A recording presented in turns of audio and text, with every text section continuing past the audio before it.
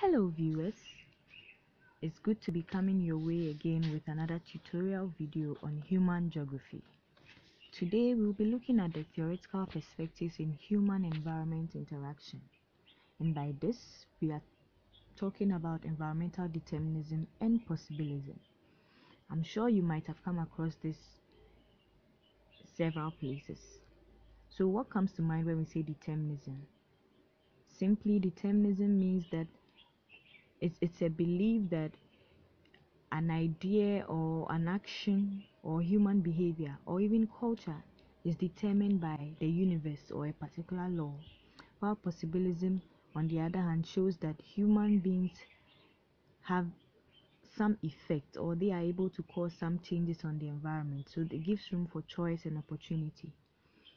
I'm sure at the end of the slide we'll fully understand what these two concepts mean or what these two theories mean. However, let's take note that this video or this tutorial slides are self-explanatory, but as and when necessary, some few explanations will be chipped in. Okay, so at the end of it, we hope to fully understand environmental determinism and also grasp and understand what possibilism is.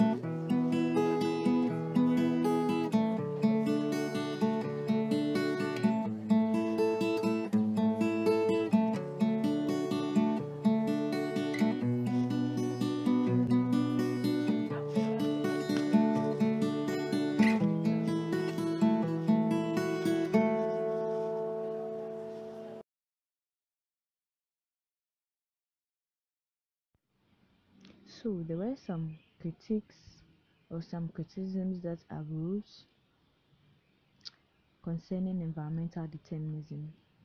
Some of them were that determinism led to premature generalizations about an area's culture and didn't allow for results based on direct observation or research. So it didn't allow room for research or for scientific study for us to really test and see if it's true that the environment is the only determinant of human behavior or culture. Other criticisms also were that human behavior is governed by both internal and external, so it shouldn't be looked at from one point. The external is where the environment comes in, and the internal is the human being's preferences, the human being's free will, the human being's ideas, the human being's thoughts, and the likes.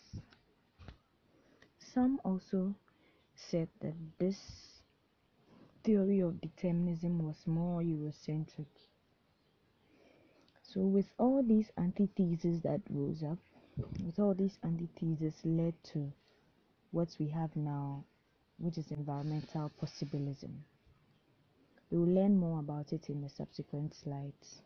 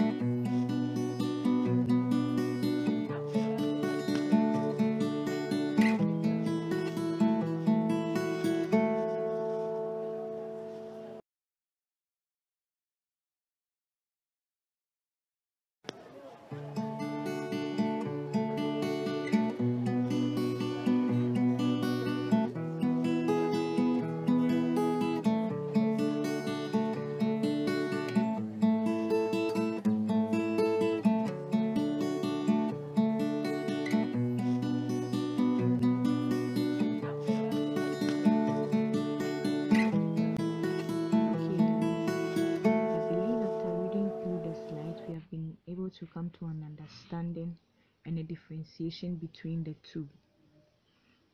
We have also seen the way forward as suggested by some researchers. So just a little explanation. If we are to stick with just what the environmental determinists say, then man would be more like an inanimate object or like a chemical that merely reacts to its environment or its surroundings. But here is the case: man is not just a chemical reaction or a robot, but then man has innate principles, has some internal forces like culture, like intellect, like free will, that also drives man to, or that also gives man the ability to be able to create or add on or modify the environment. So in studying geography now, we have to have the mindset of environmental possibilism. View concepts, view phenomena from the point of possibilism, which inculcates both aspects of determinism, where environment influences man and where man also influences environment. Thank you for watching this video. For more understanding, you can check out the following references.